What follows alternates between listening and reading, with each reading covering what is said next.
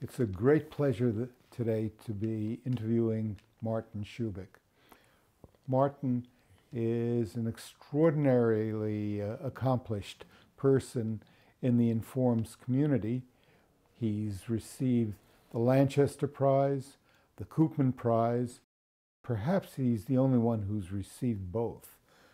Besides that, though, he's at least equally distinguished in some other communities, in game theory, in economics, in political science. And so it's really an extraordinary opportunity to, in some sense, intrude on our friendship and draw Martin out in ways that I haven't asked him to be forthcoming during our friendship. Martin is an emeritus professor. However, since achieving his emeritus status, he has done more in research than most mortals achieve in an entire career. He's had 3 books and more than 40 papers, and he still appears to be going strong. Martin, I'd appreciate it if you'd begin by giving us a capsule biography from birth to pre-collegiate times, including your parents and your siblings.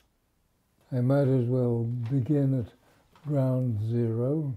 By fluke, I was born in New York City, March the 24th, 1926. When my father was working for a Scottish company, he was selling their flax crop.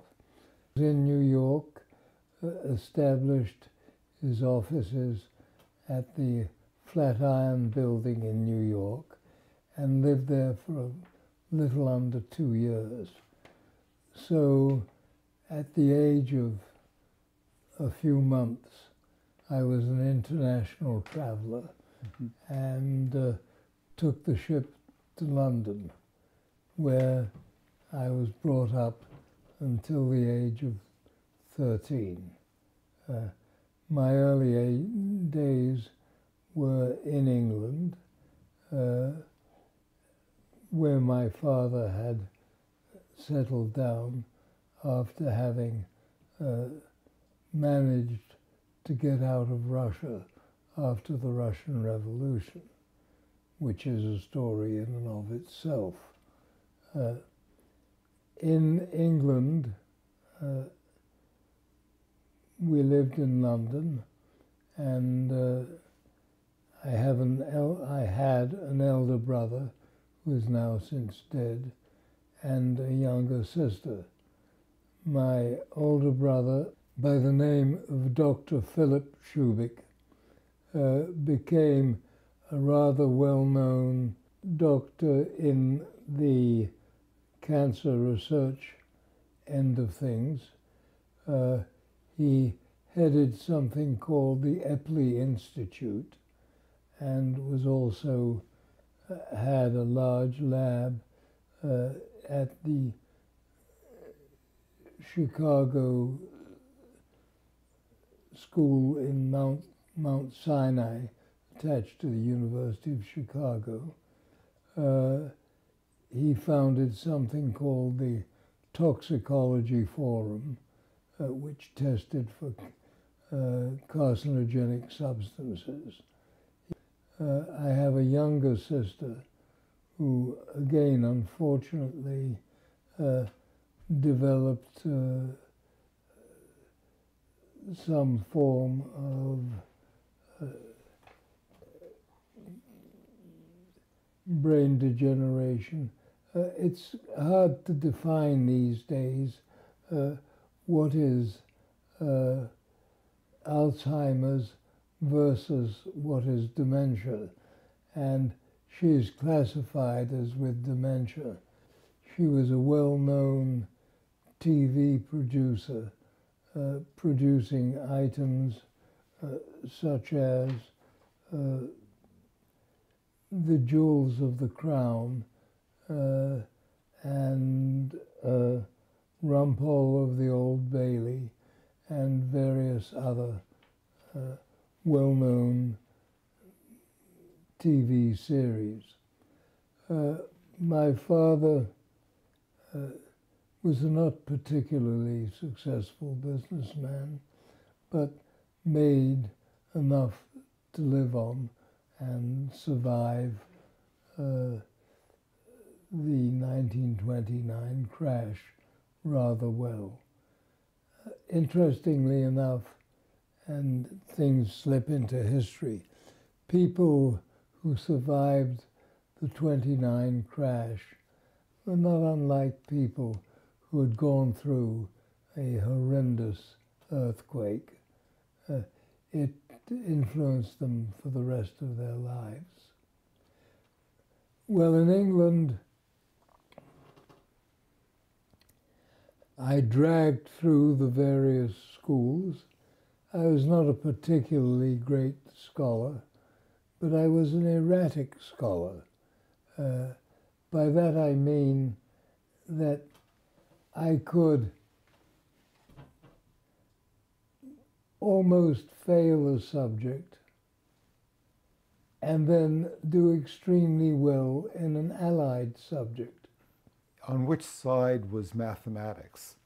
Well, the answer is schizophrenic, because what I had in mind when you asked the question was how I passed my mathematics exam at University College School, London.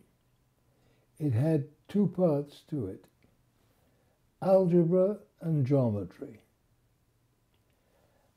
The scores were on, memory is sometimes tricky, but I believe they were 0 to 100.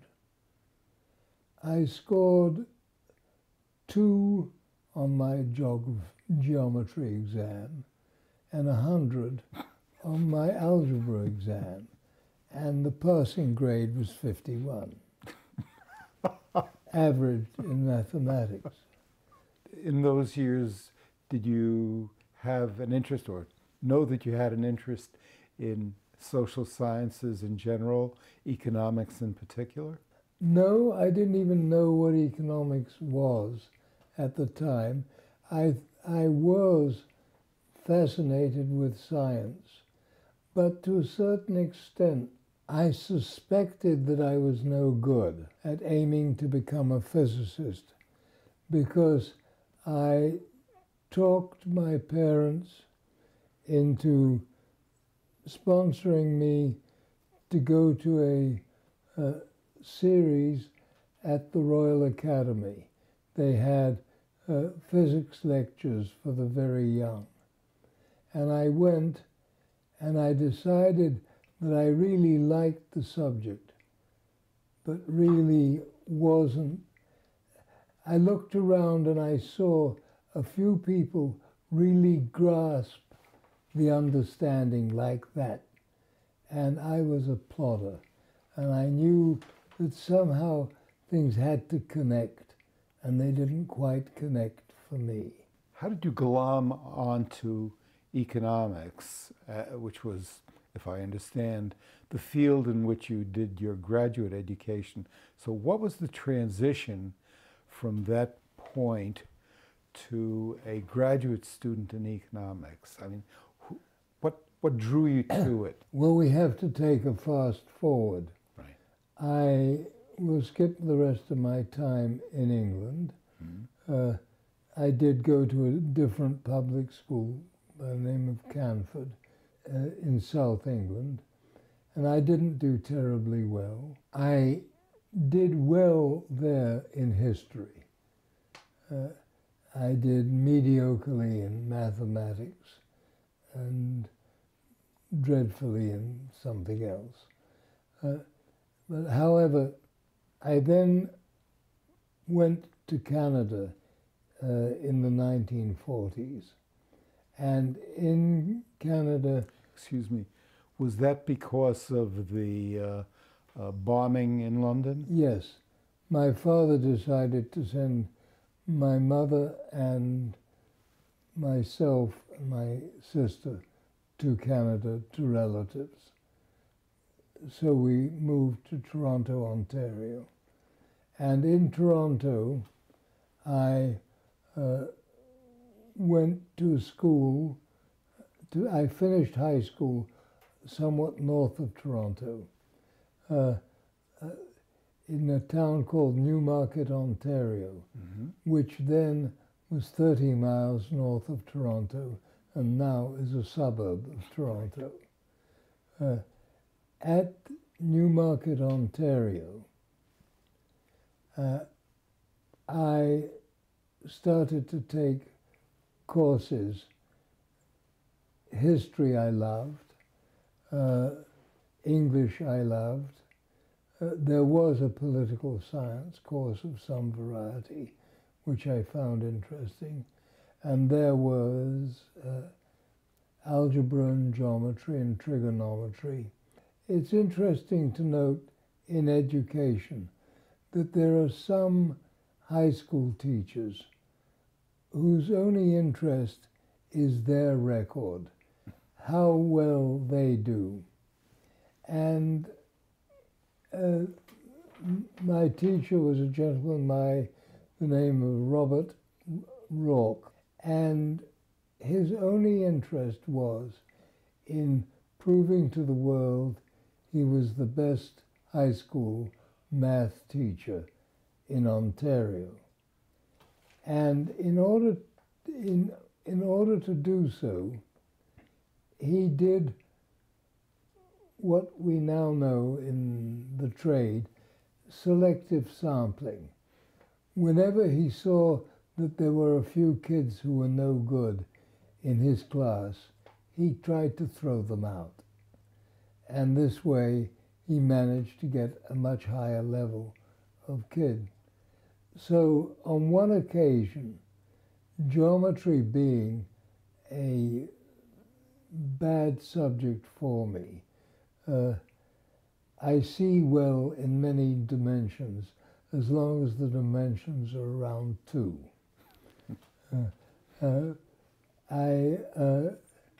I did particularly lousily in geometry, and he observed that I was taking 3 math courses and really only needed 2, so he threw me out of geometry. This so infuriated me that I decided that I would study geometry outside of class by myself, and I read the rules I could apply to the provincial exams without having to have the blessings of a high school teacher. So to cut the story short, I creamed the geometry exam at the end of high school. Although I wasn't particularly good, he gave me the right motivation.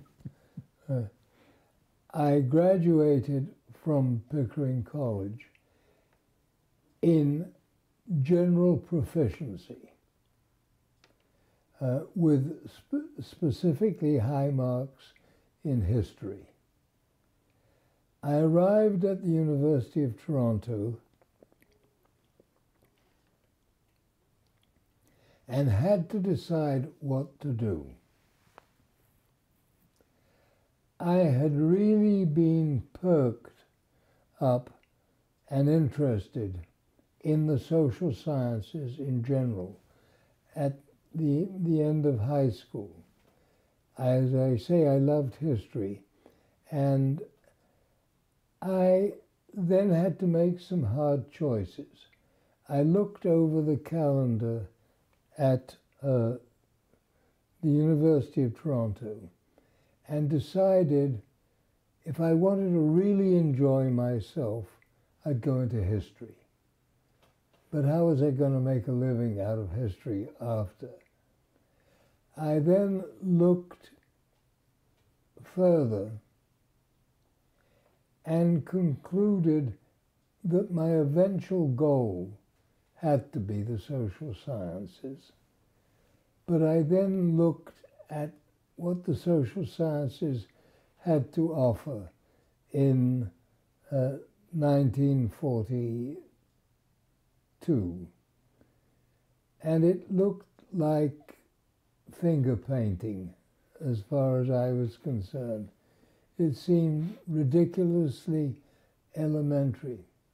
So in 1942, I made the decision that I was a lousy mathematician and was probably not going to ever become a competent mathematician, but I appreciated mathematics. I appreciated the fact that I might be able to work with competent mathematicians. And I also made the wild guess that in the future decades, the social sciences were going to become highly mathematized. So I said to myself, look, you know what you want to do. Go into mathematics and physics. You are sufficiently lousy that you may end at the bottom of the class, but you'll crawl through. And by crawling through, you will have now been exposed to virtually all types of mathematics and physics. And you'll know what they have to offer. You will be a consumer. You won't be a good producer because that's not your bag. But if and when the social sciences start to open up, you'll have a lot to offer to them.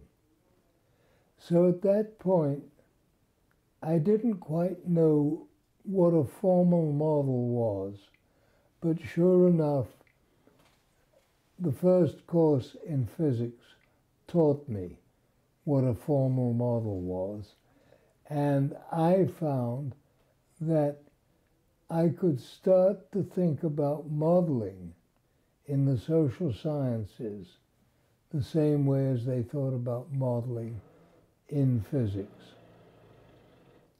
Well, to cut the story a little shorter, I did graduate in maths and physics. I did graduate near the bottom of the class, and I got letters from most of the faculty saying, we're completely puzzled by this student. He is rotten in these formal exams, but seems to be highly intelligent and asks very hard and bizarre questions. So at this point, this was the graduation in 1947. The war having been on when I first started as an undergraduate, one of the conditions in Canada of going to college at that time was that you enlisted in an officer training program. So I enlisted in the naval program, and I spent part of the year in Halifax, Nova Scotia, and part of the year possibly at sea in one of the Canadian naval ships, and the rest of the year at the University of Toronto. While in the Navy, I more and more started to see questions that were operations research-like. Among the other questions, in fact, quite fascinating to me, were daily routines. As an intelligent individual, I wondered why we had daily boat drill. It seemed so idiotic to jump up, get out of wherever one was, charge up to the deck, get next to the boat, get prepared to lower lifeboats, tie up lifeboats, do all sorts of little dances. And whenever you asked a petty officer, why do you do that? The answer was always, because that's the way it's done. And this completely threw me. Now, the interesting feature, moving the clock many years forward, is that it turned out that they simultaneously were wrong and right. And it turned out that it was exactly an operations research mix of what was an optimal procedure and how did you get a bunch of slobs to behave automatically in the right way to follow through an optimal procedure. And years later, I learned in the United States operations research that the Navy routines are a bunch of optimizing routines designed to be run by people who don't necessarily know what they're doing. And this required both good mathematical optimization and a good perception of what the human error was in fact all about. When you left the Navy, did you go immediately to graduate study? No, I stayed in Naval Reserve until several years after I was at Princeton. While you were in the Navy, did your interests crystallize on economics? No, they crystallized more or less on the question of where can you use mathematical model building. I remember being at sea, HMCS Warrior, which was the first Canadian aircraft carrier. And I had, the only book that I had to read with me was Hardy's Theory of Numbers, which I didn't really understand. It merely convinced me more that I was never going to be a pure mathematician, but how important mathematics was.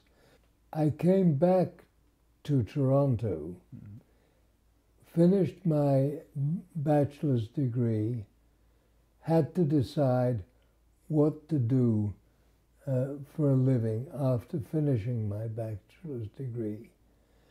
I realized that high school teaching was not my bag, and I wasn't quite sure.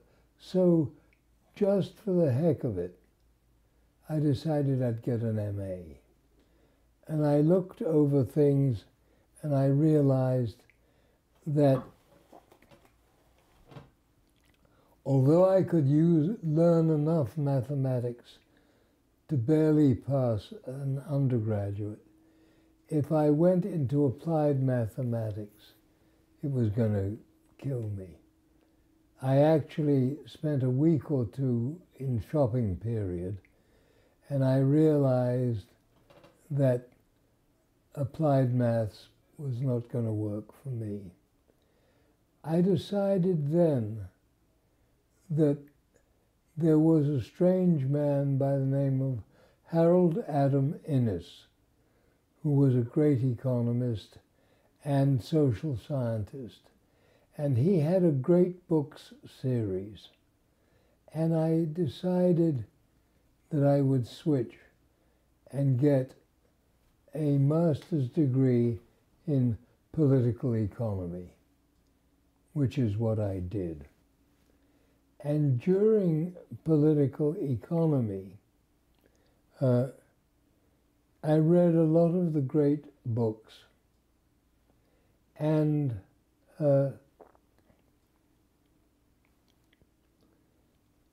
two things happened.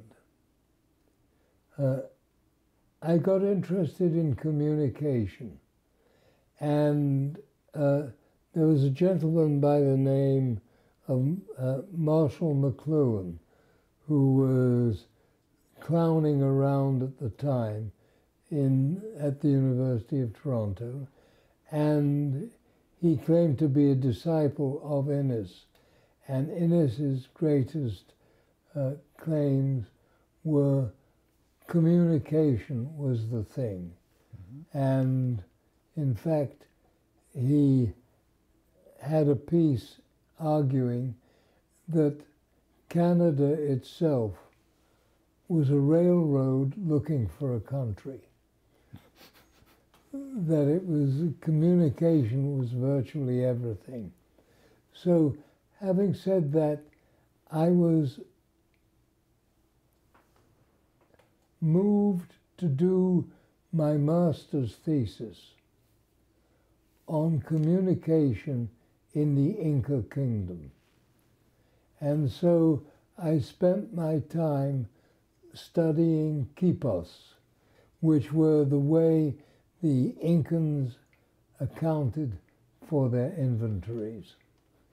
And they are strings which they knotted. Mm-hmm. And I also found out that they had a road system of over 1,000, probably 1,500 miles long, mm-hmm. which went from South Chile into North Ecuador. And they kept records all the way, and they had inventory houses scattered through them. I wound up knowing more about quipos and the Inca Kingdom than Innes ever thought. And I disputed some of his hypotheses with him. But anyhow, that launched me. And then on an aside issue, what really launched me into real operations research was I decided, okay, I was highly motivated in politics and thought that I might actually run as a politician in Toronto. And so in order to run as a politician, I had to join a party and learn a party doctrine. And I actually joined something called the CCF, which was a mild left-wing liberal party modeled on the Fabian Society in England. And they assigned me, having studied political economy, to work out an electrification plan for North Ontario. I studied the North Ontario population, potential population, cost of electrical transmission per mile, cost of generators, and future of North Ontario. And I concluded there was absolute nonsense to electrify North Ontario. It was far cheaper to buy every inhabitant of North Ontario an independent generator and let him generate by themselves. This didn't please the party in the least. I was meant to prove that truth, beauty, and electrification was going to be brought to everywhere. So at this particular point, I parted company with the CCF and running for politics. However, also at this point, I had to produce a book review for my econometrics class. And the econometrician said, go to the library, pick out a new book roughly related to econometrics, and write a review of it. I went to the library, I picked up The Theory of Games and Economic Behavior. And the rest is history. And the rest is history. It's good econometrics. I add a little feature to the history. Not only did I write the essay on the theory of games, the light bulb went on, and I decided that I had to have a PhD in game theory. And so I grabbed all PhD catalogs and narrowed the choices. The three places to go, if you were going to go into mathematics and the social sciences, were clearly to me Caltech, MIT, and Princeton. And this was 1948. I thought of applying to all three. But then I said, I don't have the money, and it's really too far away. I just can't go to Caltech. That's really pushing the envelope. So I struck off Caltech. That left me with Princeton and with MIT. So I applied to both Princeton and MIT. So within a week, I got two responses, one from Princeton, one from MIT. Both said, we would be delighted to consider you as a graduate student. The Princeton said, please write a 2 or 3 page essay as to why you want to study what you want to study at Princeton. And that was it. The MIT sent me a 5-foot length questionnaire to fill in, saying, please state all of the classes you have ever had since junior high school, and the grades, and the this, and the that, and the something else. I lifted up the MIT form, and it cascaded down to the floor. And I said to myself, life is too short.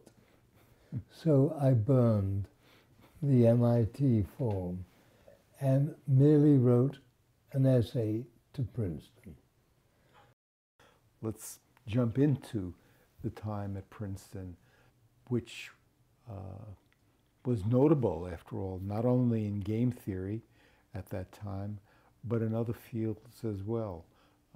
While you were a doctoral student, who would you say your major influences were? Well, that's the interesting feature to me. I went to Princeton under the sponsorship of Oscar Morgenstern. I studied with Oscar. I did my PhD with Oscar and with Albert Tucker. They were the two main people. There's a third I can't remember.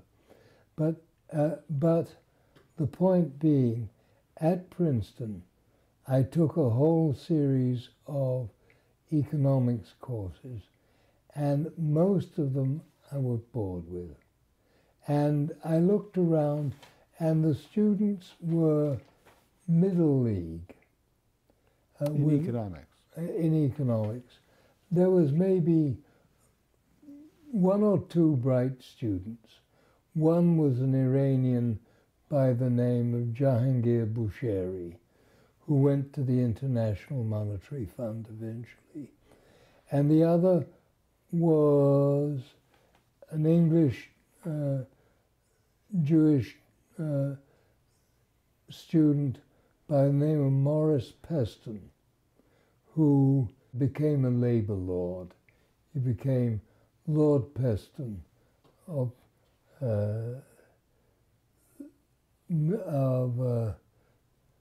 he purposely chose a slum district of London to become Lord Peston of. I made friends with both of them, and they remained friends for the rest of their lives. However, after being assigned rooms, I was assigned to share a joint suite with Shapley and Nash. And I immediately worked out a working relationship with Shapley, and immediately assessed Nash as semi-psychotic and extremely bright. And I won't go into the details, I've published them elsewhere, about Nash, but Nash was fit to be institutionalized. Even at that point? Even at that point. And I can tell you horrendous stories, but I've told them elsewhere and I'll skip them. But to get to the point, having worked out the rapport with Shapley, having understood the brilliance of Nash, I figured I might as well go over to Fine Hall, which was the math department at Princeton, at tea time to see who was there, and that I would probably make better friends there than just the two individuals I mentioned in economics.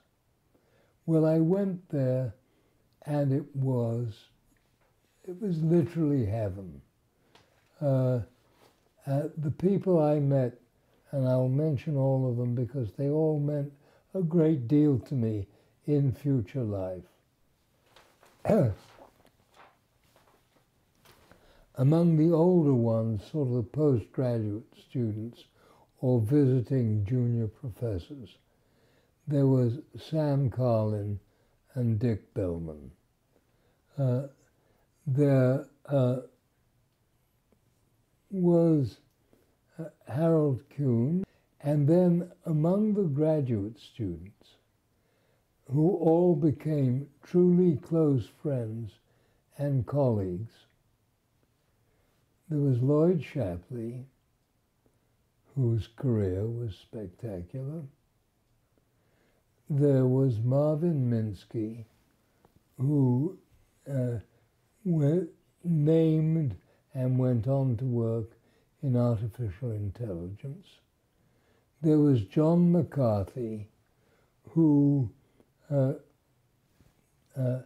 invented the Lisp language. There were other people such as Melvin Hausner, Martin Davis, who was a famous logician, and several others. But McCarthy, Minsky, Shapley were all good, close friends. And I learned an enormous amount from them. And the impetus of Lloyd was such that it turned out we were a perfect duo, in the sense that Lloyd knew no economics whatsoever, was not particularly interested to begin with in modeling social phenomena.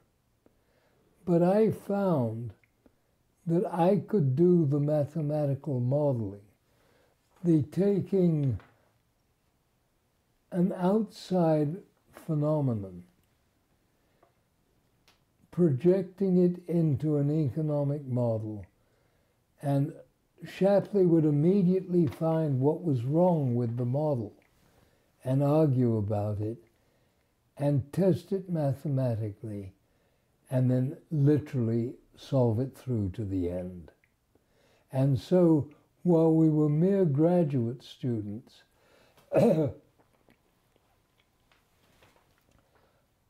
Lloyd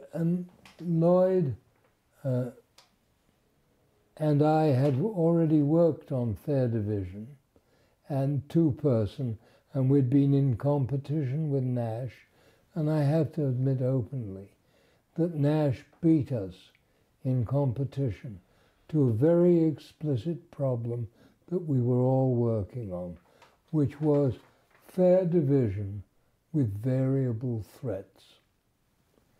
And Nash got the last piece to do a variable threat correctly.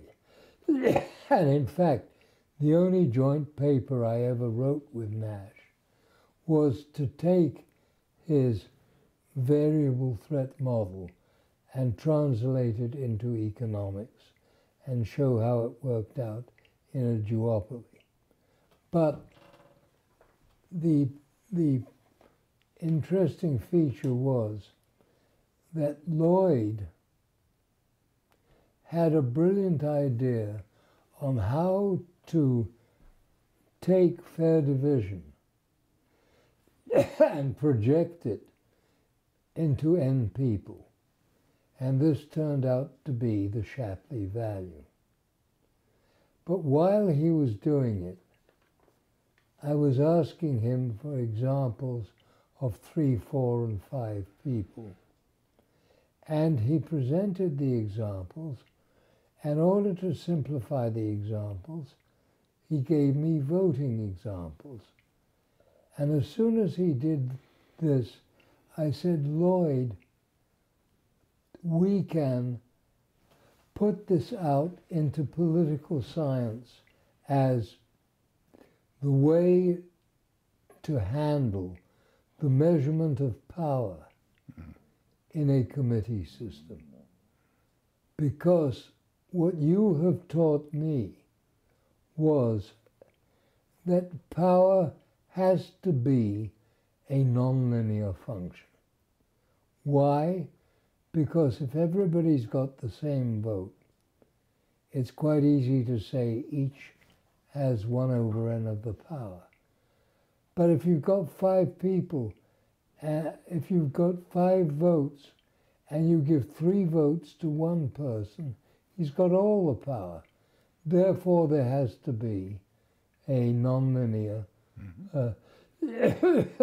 function. And this was what Shapley was getting at, and that's what the Shapley value got. But if you simplify the characteristic function just to 0 and 1, you then get a voting structure. And we did that, and we wrote a few-page article on what we called the power index in a committee system. And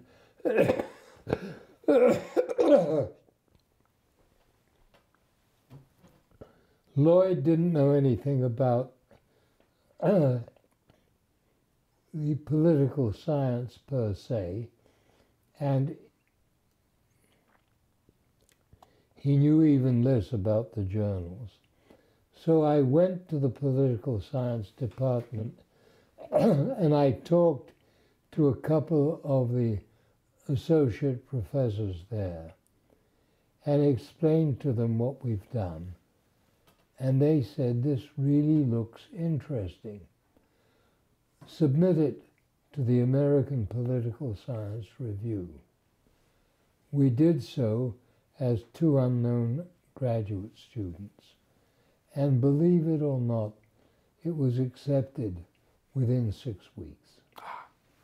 And in fact, it was probably the quickest accepted paper in all of our history. And so that went on, and then it was fairly obvious that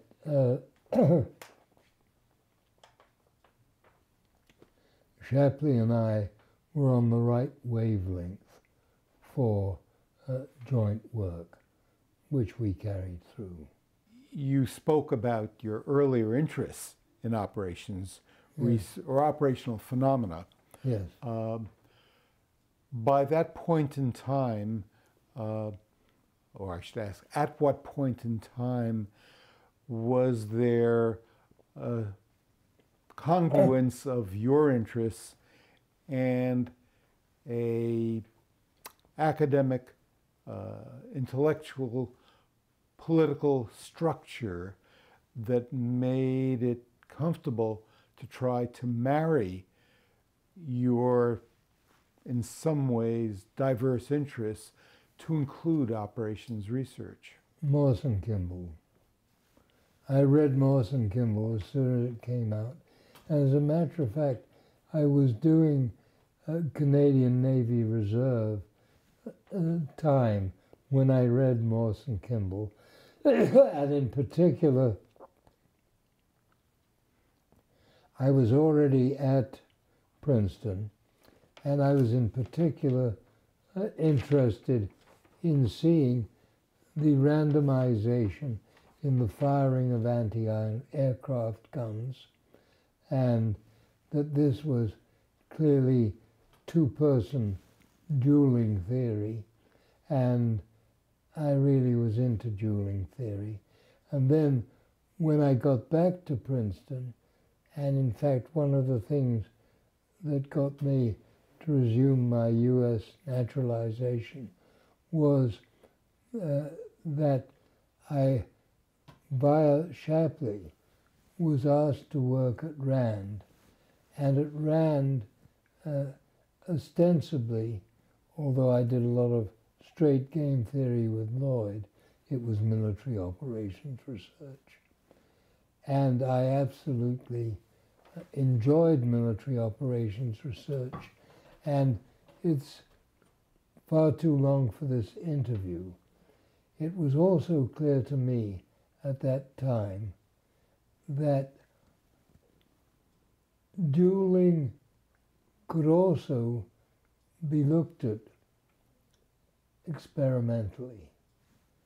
And experimentally meant you could start to think about experimental games in the behavioral sciences, military operations research being a behavioral science. And this got me to thinking about all of the work at the Naval War College. And this cascaded into my being a correspondent and a viewer and participant in war gaming, which I pushed at the Naval War College. And one other quickie, because this weaves between the quantitative and the qualitative. In doing war gaming, I discovered quickly that there had to be two types of war games. And Rand was interested in both of them. Hard war games and soft war games. Hard war games could be completely mathematized, could be use machine simulations like crazy. Soft war gaming involved political science, people like Schelling, people like Olaf Helmer, where you had an underlying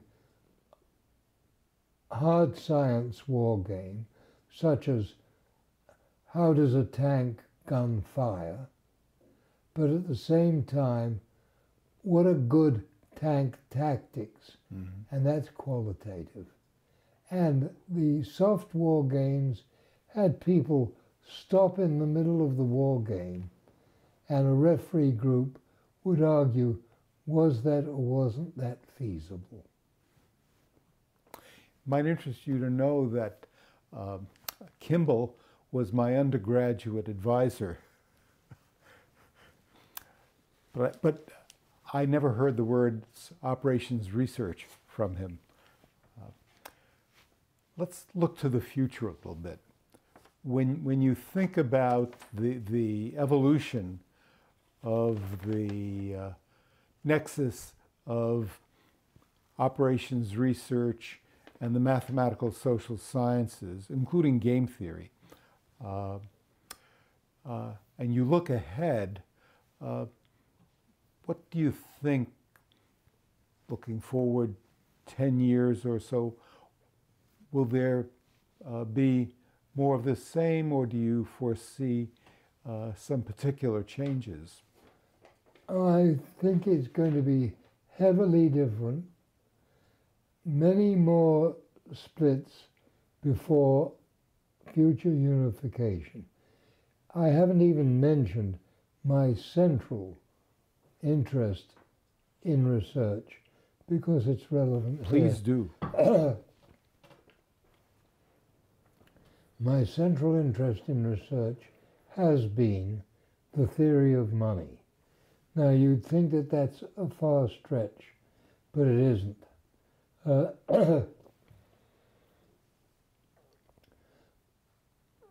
Thomas Stearns Eliot said, all there is in life is birth, copulation, and death.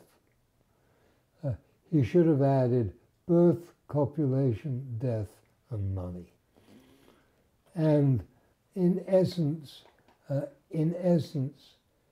we're obviously entering or have entered a network world, but we haven't caught on yet as to what the implications of a network world are. And the implications are calling at some areas mergers of operations research, economics, and biology. And all of them, if you want to sum up literally the world, methods of measurement. Why money is so important is that it's not only a means of exchange, it's a very tricky, variable measure of measurement, of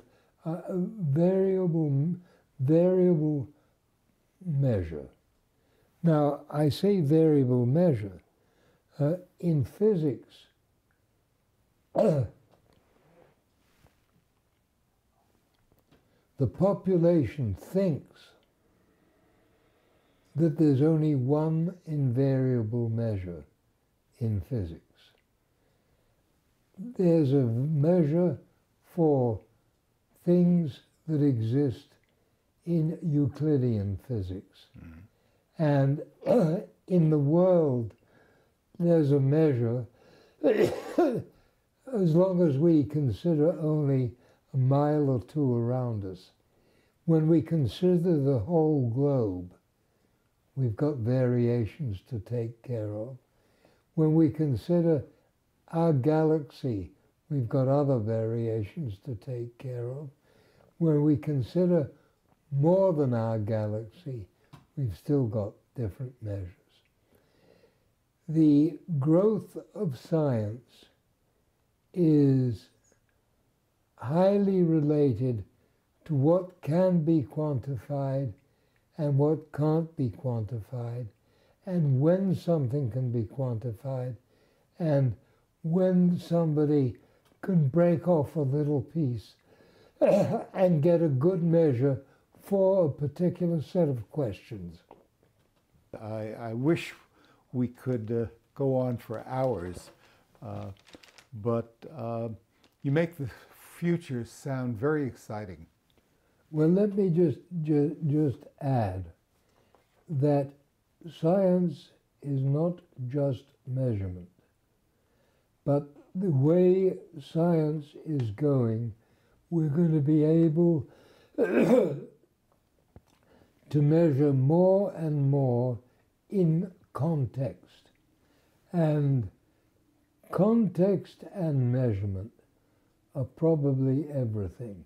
So different measures depending on the context. Absolutely. And as we evolve, we break off subjects and begin to study them. So law is going to measure much more. Biology is going to measure much more. Operations research is going to manifest itself in all of these things. And as we improve, evolution is in some sense measurement. I think that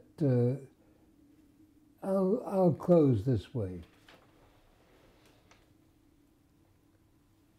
Science studies the very, very small and the very, very large.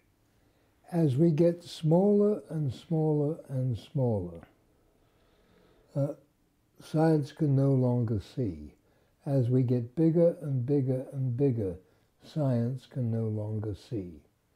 And so currently, we're probably, in meter terms, at 10 to the minus 22 and 10 to the plus 22. We can't see beyond that.